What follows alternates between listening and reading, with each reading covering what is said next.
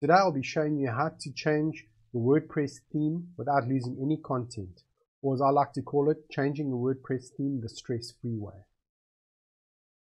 Greetings and welcome. I'm Eflan from webassist.xyz, where I build e-commerce websites. Today I'm going to show you how to easily change your WordPress theme without losing any content. What we'll be doing is we'll be making a copy of our live website. We'll be pulling it down to our PC. We'll be creating or using tools to create a local server environment where we can install this copy. We can make any changes we want. Once we're happy, we'll then make an export to that and we'll upload it hassle-free to our live website again. I'll have links to all the tools used in the description below. If you've got any questions, please do feel free to ask them. I'm happy to help. Anyway, let's get started.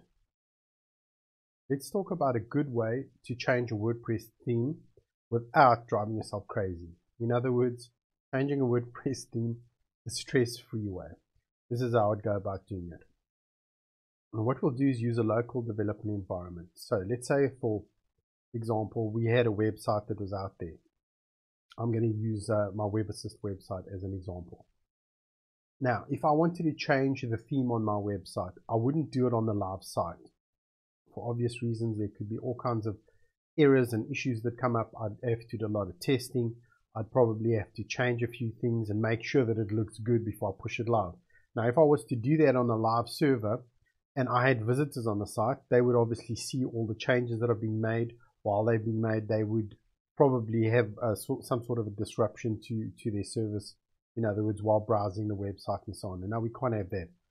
So what we'll do to overcome this is to make a copy of the website, pull it down to our local PC, and then make all the changes we want on our local PC to the actual website, making sure not to make changes to the website, the live website, while we're doing this. And then once we've finished locally making all our changes, we'll push the website back up to the live site and overwrite the live site with the new site with all the changes. And that way, all our content, our current content, let's say our blog posts, our articles, pages, whatever it may be. I mean, if we had a WooCommerce store, all our products, etc., would all still be intact and there'd be no issue. Now, having said that, if we were running a WooCommerce store and we had orders while all this was happening, then there would be a few steps that we'd have to take so that we could ensure that, for example, all the data, all the orders, and those kind of things that would stay intact. I'm not going to deal with that in this video because that is rather technical. It can get rather technical, let's say, and it's best dealt with on its own. So we'll assume for now that you don't have a very busy website, that you can pull it down, not make changes to it, and then make the changes on the live site, that is, make the changes on your local site, change themes the way you want it, and then push it live. To do this, we need a local development environment. So there are many local development environments that you can use. There's WAMP, XAMPP, MAMP, there's desktop server. I've used all of them. There's two that I like. The one I'm having issues with, especially on a Windows machine. I'll show you what it is, and by all means, try it out. It is a little bit more simple to use than my preferred choice, especially when you're pulling sites down. It has got a few more features, but try it out. One of the reasons that I'm not using it is simply because it's too slow. I have issues on certain Windows machines. You can use it on a Mac and Windows. On certain Windows machines, people have been complaining that there are speed issues with the software. So that's why I'm avoiding it at this stage. I do test it out from time to time, and if it ever comes to a stage where it was more stable, I may consider using it. Okay, so let's get started. The choice that I'm speaking about is Local by Flywheel. It's a free download, and both of these options that I'm going to show you are free. It's a free download. You can download it, you can install it. I'm not going to use Flywheel, as I said, for this demonstration. I'm going to be using my choice, which is Laragon. By the way, there is the address for local. It's local.getflywheel.com. I'll leave that in a copy of that URL in the description below. My choice would be Laragon. I discovered Laragon a couple of, well, maybe possibly a year ago now. Laragon was revolutionary. Is extremely fast. I can't recommend it highly enough. It's got a few less features, as I said, than what Local's got. Having said that, the speed that it works at is phenomenal. So if speed is important to you, Laragon is your first choice. Anyway, long story short, you can go to Laragon and you can download Laragon right away. What you do is just click on the download button there. Once you've downloaded Laragon, you can install Laragon. I'm going to assume that you've done that, and then let us get started. So what we'll do in my case is I'll start Laragon, and once Laragon is started, it's very quick. And once you've set Laragon up, or let me go through the setup of what you might want to do with Laragon. So once you've installed it, you can decide if you want Laragon to run when Windows starts. This is under preferences, as you can see there. You can decide if you want to run Laragon when Windows starts, if you want to run it minimized, start it automatically, and then your document root. This is where you'll decide where you want your websites and all your data, your website databases to be installed on your local PC. So let's say, for example, in C drive under the Laragon folder in www. That's where my actual websites are installed. And in the data directory, this will be the actual databases. In my case, is Laragon data, MySQL. Now, to clarify, you can leave all these settings on the default. You should be fine wherever you want to set it up. So I'm just showing you what my system, my setup rather looks like. And the host name, that would be the website name. Now, in this case, I've chosen LARA as my domain extension. So, for example, you could have .dev, which I don't recommend now because Google's taken that over and you'll get errors. Or you can have .oo or .setup or whatever you want. I'm using .lara in honor of Laragon.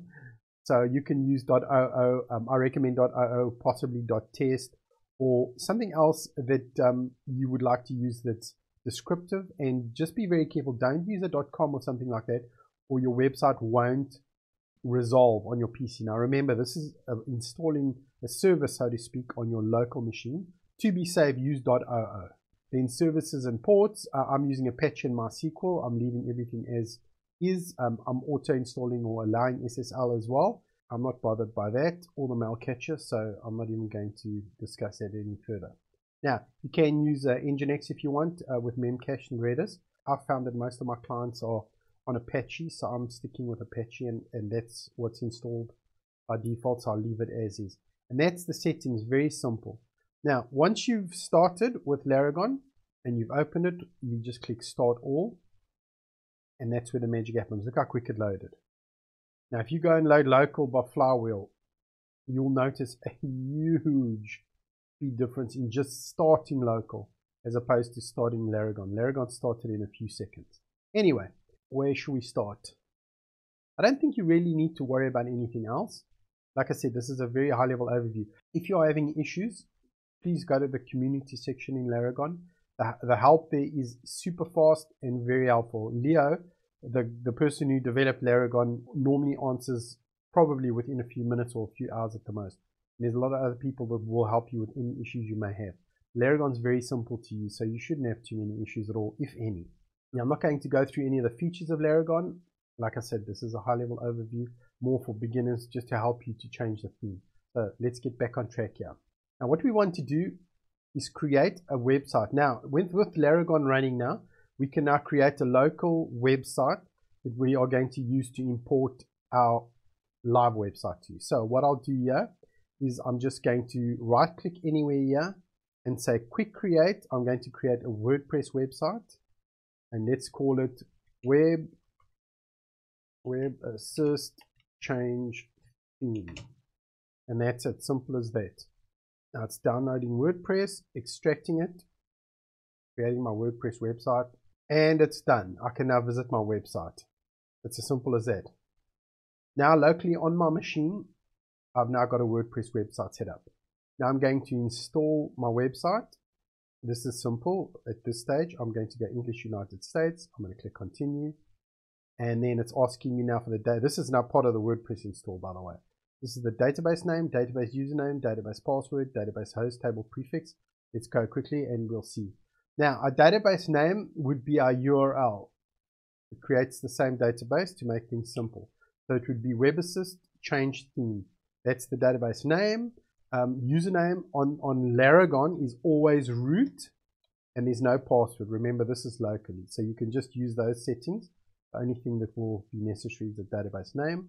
So we'll click submit and we'll get started. Now we run the install and WordPress is installed. Now we can log into or create the site title. I'm going to say Web Assist. You can put anything here for now. We are going to overwrite this site with our online site or our live site. But you know, let's try to be a little consistent here. So I'm going to say Floan. I'm just going to give it a password of I'll use that password. That's a bit of a stinker, but anyway. And then I'm going to go Floan.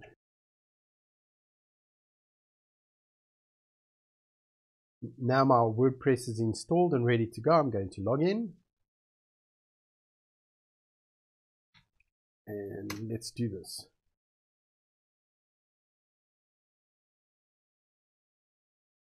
Okay, I'm now in my website. Now remember, this is locally. If you have a look there, this is a local website on my machine. I'm in the WordPress backend. There was the mail notification I spoke about earlier. Now what I'm going to do, very simply, is I'm going to install a plugin. I'm going to go to plugins in the dashboard, add new. The plugin that I'm going to, well, let's have a look at the website on the front end just so that we are super clear on what's happening here. Apologies, wrong one. There we go. Let's look at the website on the front end. There we go. That is a blank WordPress website. Okay, now I'm going to install a plugin that's going to help me to import my website from my live server. I'm going to install the same plugin on my live server. I'm going to pull down my website and then I'm going to show you exactly how we'll do this. Now, without getting too technical, this is a quick way of importing a website and scrubbing the database, making sure that everything works. With this tool, we don't have to worry about anything. It does everything for us. We literally just download a copy of our website and then we import it into the local version. So the plugin that I'm going to use, there are many you can use. The one that I find works very well for this particular use is all-in-one WP migration. There we go. Now, I wouldn't use all-in-one WP migration to do backups of my website. In fact, I definitely wouldn't. I'd use something like Updraft Plus. I can recommend that. Anyway, there it is, all-in-one WP migration. I'll click install now. I'll activate it. And now we're ready to import our website. Now let's go to our live website. Let's log in and get a copy of our live website. In the back end of our live website, once we logged in, we'll go to plugins. Now remember what we're doing here is we're installing the same plugin, all-in-one WP migration, to make a copy of this website. So we'll go to plugins and add new. And here we are. Now, same thing, we'll search for all-in-one WP. There is our, there is the plugin rather, and click install now. And now I'm going to activate it. Now we'll go to all-in-one WP migration. And we'll say export. We'll say export to. We'll export it to a file. If you add the pro version now, this is the free version I'm using. Unless your website is above 500 megabytes in size, you don't need the pro version. In other words, you can use the free version. It works perfectly well. If it was the pro version, you have all these options where you could export it to and also import it from all these different options. Anyway, for now, we'll go File. Now it prepares my export. If you've got a larger site, this could take a while. This particular site is not too big. As you can see, it's ready now. 267 megabytes. I'll click it to download and it'll download to my local machine. I'm going to close this for now. Once I finish downloading the backup of my site, I'll go to my new site. That's my local site, and I'm now going to import that backup. I'll go to my dashboard to all-in-one WP migration and import. And remember, this is what my site looks like. It's a bare WordPress install. I exported my live site from a file, and now I'm going to import it from a file. So I'll click on import from and file. Now I'll click proceed. There's an important part. I now need to get my permalink sorted out. So to do that, I'll click on permalink, settings. Now I'll have to log into my site. Now to complete the process, I'll click Save Changes twice.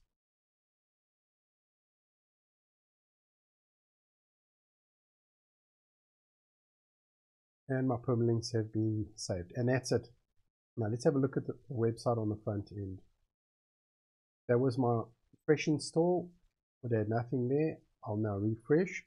And there is my complete website on my local machine ready. Now I can go ahead, change our themes, make sure my website is looking good the way that I want it.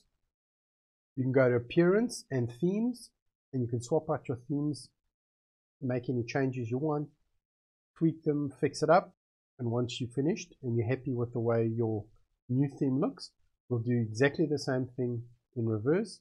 We'll now export a copy of our website from our local machine, and we'll import it into our live website.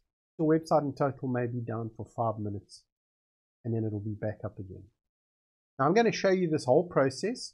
I'm not going to do it on the live site, obviously. On my live site, I'm going to show you the exact process to follow. I'll do it on our local site, so you can just follow these steps on your live site. So what I'll do is I'll go in my dashboard to all-in-one WP migration, and then I'll export a copy here, and I'll say export to file. I'll now download it. I'll close this. Once it's downloaded, I'll go to my live site. Now, as I said, I'm going to show you the steps to follow on my local site, because I don't want to obviously do this on my live site. You can follow these exact steps on your live site. On your dashboard, you'll say import, and then import from file. That is my export, my latest export, and it begins. And once again, I'll hit proceed.